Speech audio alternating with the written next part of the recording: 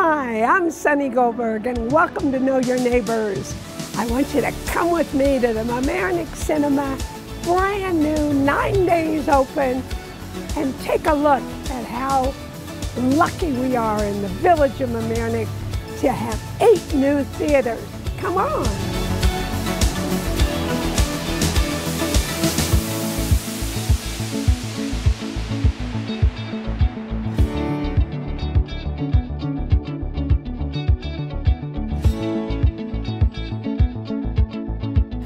I've been excited a lot of times, but not as excited as I am today, sitting in the Mamaroneck Cinema with Andrew Elgart.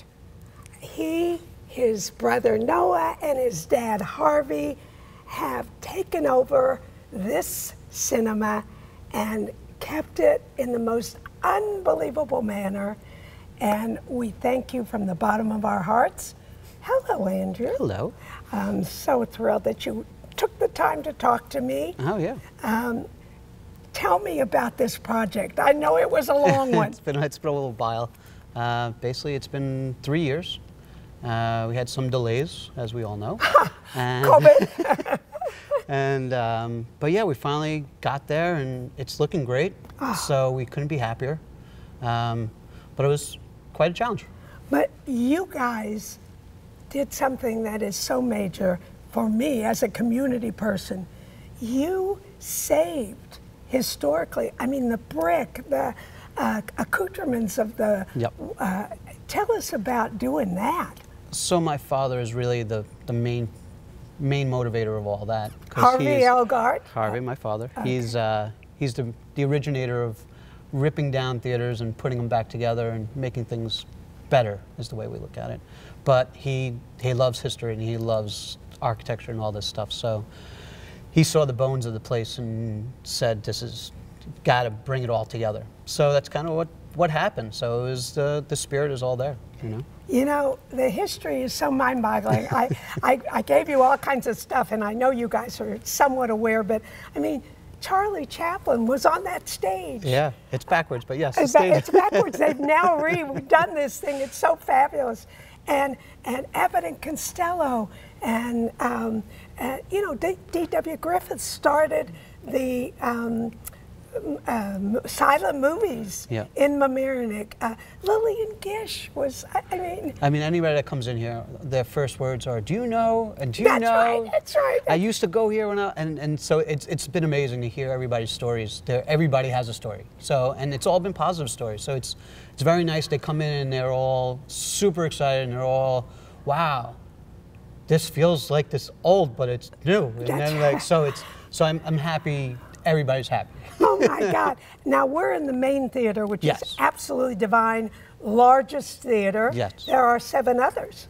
Yes, there's 7 others with all the same seating. So the seating is the same. Oh my it's God. just the sizes are different. So, but they're all built the way they should be. So you have, you know, a 40-seater that is comfortable for 40 seats with a great screen. The sound everywhere is obviously amazing. This theater especially is a huge Dolby Atmos theater, which is pretty impressive because there's a lot of channels, a lot of sound channels. Wow. So it's not 5.1, it's not 7.1, it's Dolby Atmos, which is just a bit more than 7.1. Wow. But it's pretty incredible. Yeah. So what it was, the Playhouse was, you know, a big, one big screen. And then when Clearview, I believe, took over, they're the ones that split it in half and turned this into 2 screens. So before, there was 4 screens here, 2 downstairs, 2 upstairs. And now you have an elevator. Now we have an elevator, but now we don't have 2 screens upstairs. We now have 1. This is the 2 screens turned into 1. Got it. So that's why we were able to make such a big one. And then we added screens to where it was the backstage of the play, which is behind there. Now there's 2 screens behind there, which were never used before. The space was just empty. And all of the wonderful, were those little viewing places or that? No, I think that was just decoration. I think it was just decoration. Wow. Yeah, because we didn't really close off anything. It was all bricked up beforehand. So we just put some soundproofing on it to help with the echoes of the theater. It's just divine. And it was so funny because Matt, our cameraman and executive director, and I walked in and we went up because we're used to the movie that way. and there it is this way. It's still here. It's still here. But yeah, even the halo here, which isn't lit up right now, but that's part of the original framing. Wow. So, but there was that huge, beautiful piece of art that we tried to save it, but that was falling apart for a very I know, but we wanted it.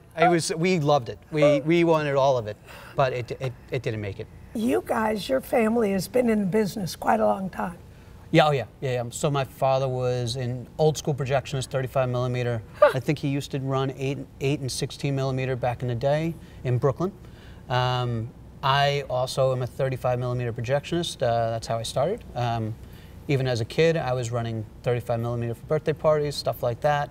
And now I'm the technician. So I've moved on from 35 to digital. So you have to know everything. So my father's known everything. I know everything. Noah's learning everything. So we've got a 40 years or so going? I mean, our Cobble Hill Cinema is 40 years this year. So our other theaters are long-lasting movie theaters. Your Queens one was saved.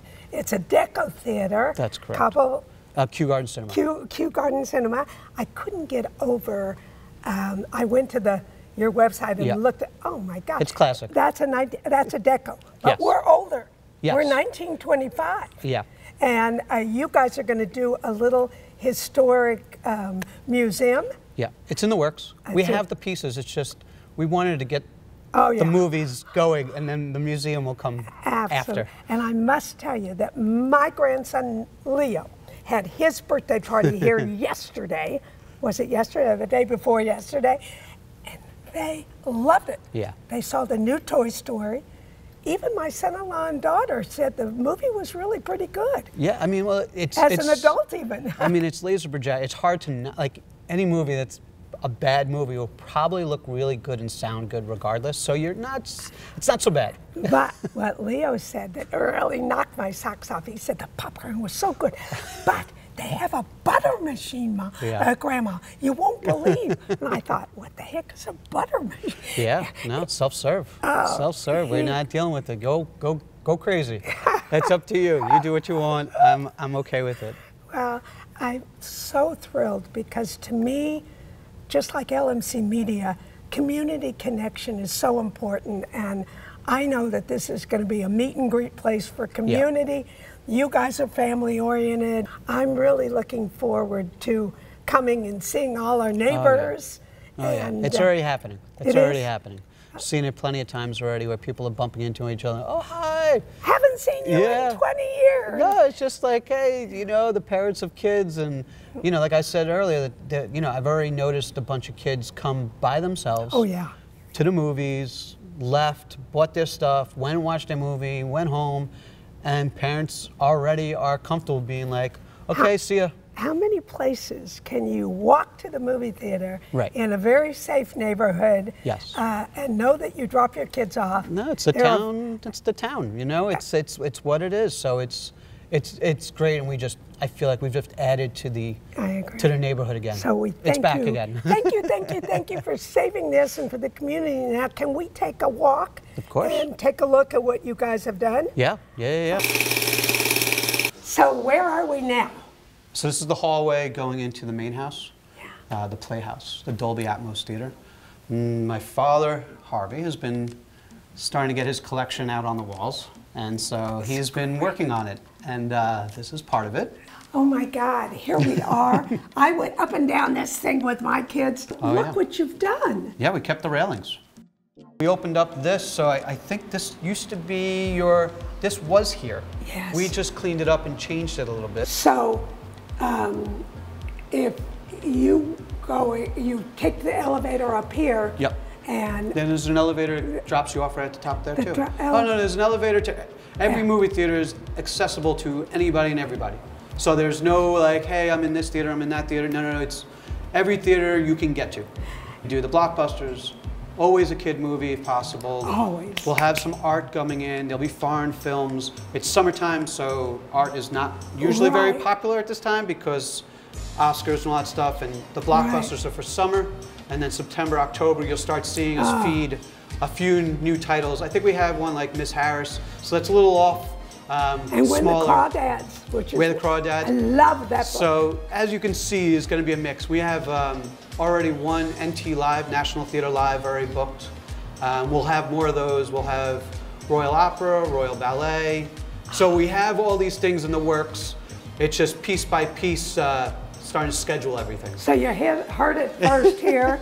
If we don't get it, we go right to Andrew. Yep. Oh my God, and this area is so fantastic, Andrew.